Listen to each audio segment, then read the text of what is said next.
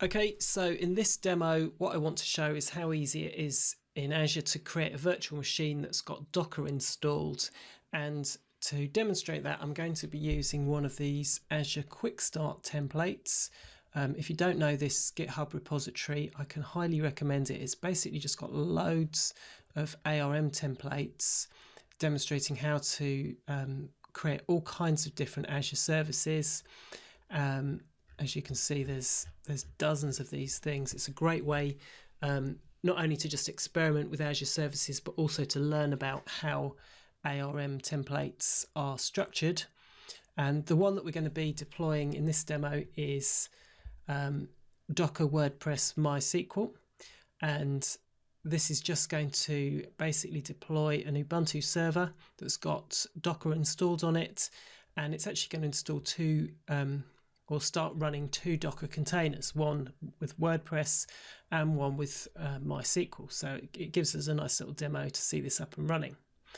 And if we have a quick look at the ARM template itself, I won't go into a huge amount of detail here, but ARM templates allow you to customize various parameters, which is useful.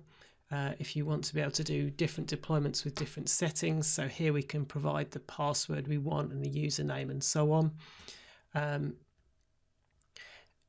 And if we scroll down, we'll see there's going to be a storage account. This will contain the virtual hard disk, a public IP address, which of course we need if we want to connect to this, virtual network interface, all the kind of usual things that you need with a virtual machine in Azure.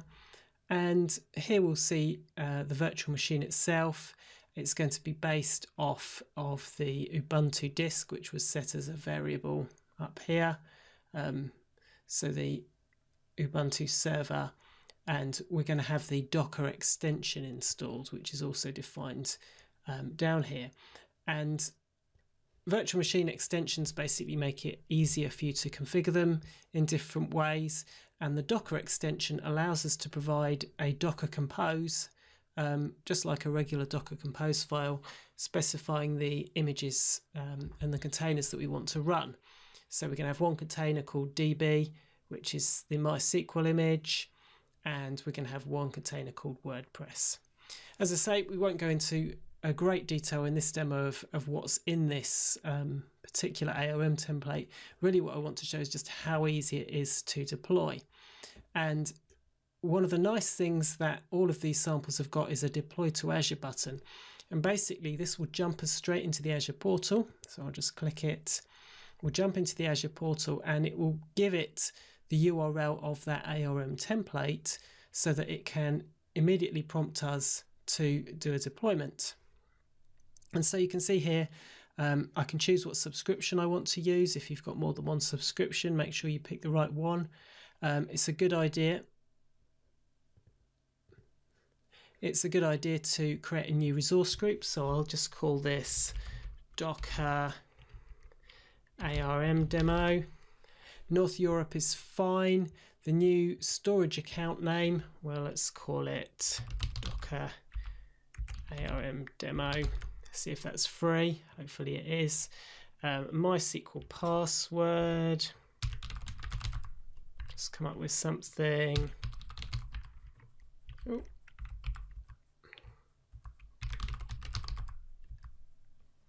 Doesn't like my password. Why doesn't it like the password?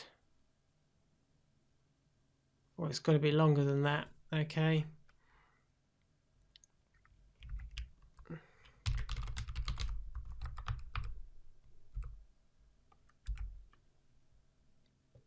That will do. DNS name for public IP. Let's try Docker ARM demo again. And I'll agree to the terms and conditions. And the reason it says purchase is this is not going to be free, although it may well fit within the cost of your particular Azure subscription. I've got a certain amount of free credits a month, so this isn't actually going to cost me anything, and I'll tear it down once it's done. So once I click purchase, it's going to validate that those parameters that I entered are indeed usable. I don't really need to save that password. And it's going to be going off in the background. If I look down here, deployment in progress, it's going to go off in the background. It's going to deploy all of the stuff that it needs to do that. And you can see down here some of the bits and pieces that are getting deployed at the moment. There's the public IP that has already been deployed. It's deploying the storage account, and it's making the network security group. And if we refresh this, we should see that it's slowly working its way through various things. It's still creating the storage account, and we failed. That's a bit bad, isn't it?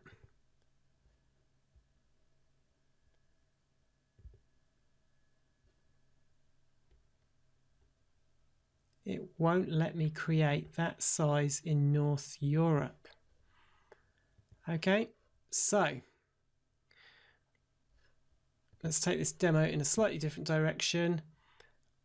That Docker ARM demo, there's my resource group. It created a bunch of stuff, but it never actually got as far as creating my virtual machine. So I'm going to basically delete the whole resource group. I have to type the name of the resource group in, which is Docker ARM demo, and delete it. Right, let's try again. So we'll go back to here and take 2, deploy to Azure. This takes me into the Azure portal. I need to create my resource group. It's a good idea to create a resource group, makes it much easier to clean up once we're done.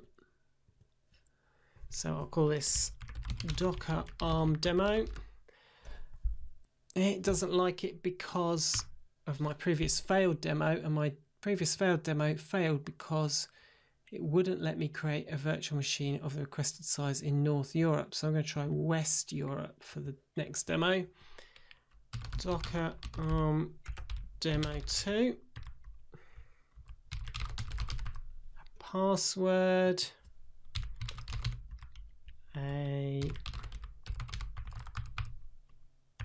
Another password.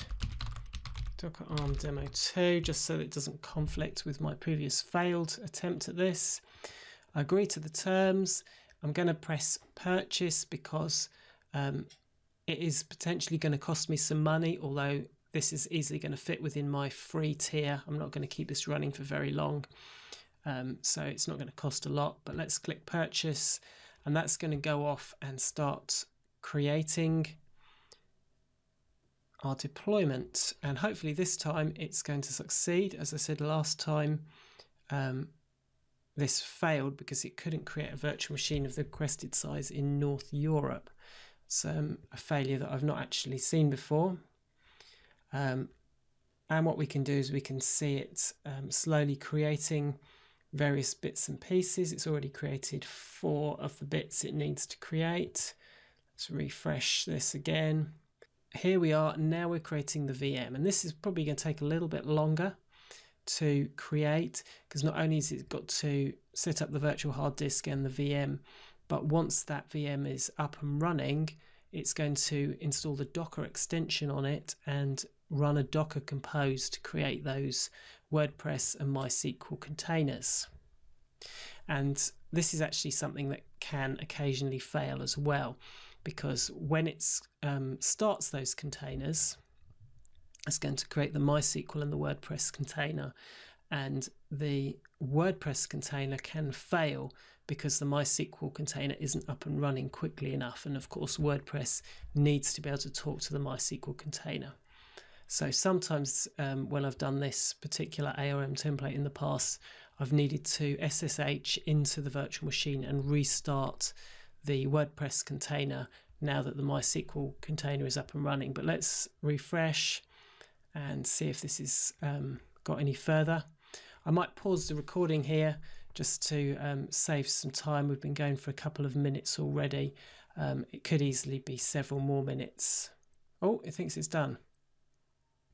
It thinks it has created the virtual machine.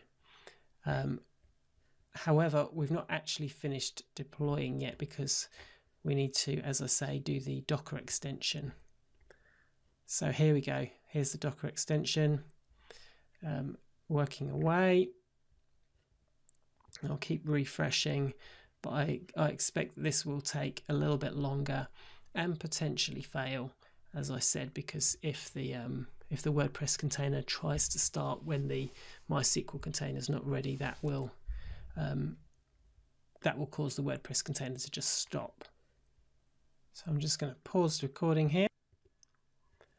And good news, it's just succeeded. So it did take 5 minutes to complete that setup. But if we navigate to this resource group, let's close this, we'll see we've got all of those things that were defined in the ARM template. And let's have a look at my public IP, because that's how we're actually going to get to this. So if I copy that, Docker ARM demo West Europe Cloud app, and let's paste and go. Here we can see we've got a WordPress up and running. So continue and Docker demo.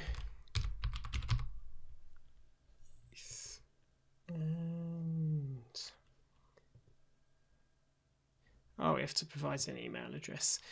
So I won't carry on showing you this, but as you can see, it's pretty obvious that we have successfully created WordPress just by running that ARM template. And of course, when we're done with this, if we go back to our resource group, so this is our resource group. Once we finish testing this out and we're happy with it, we can just delete the whole thing. It will want me to type the name of this resource group, Docker ARM Demo 2, and these are the 7 things that will be deleted. That's fine. Click delete, and that whole thing is going to go away. So that's how easy it is. As I said, I did have a failure on the first attempt because it wasn't able to create a virtual machine of that size in North Europe. I'm not sure why that was. But it does make it very easy for you to just spin out a deployment of your resources using the ARM templates.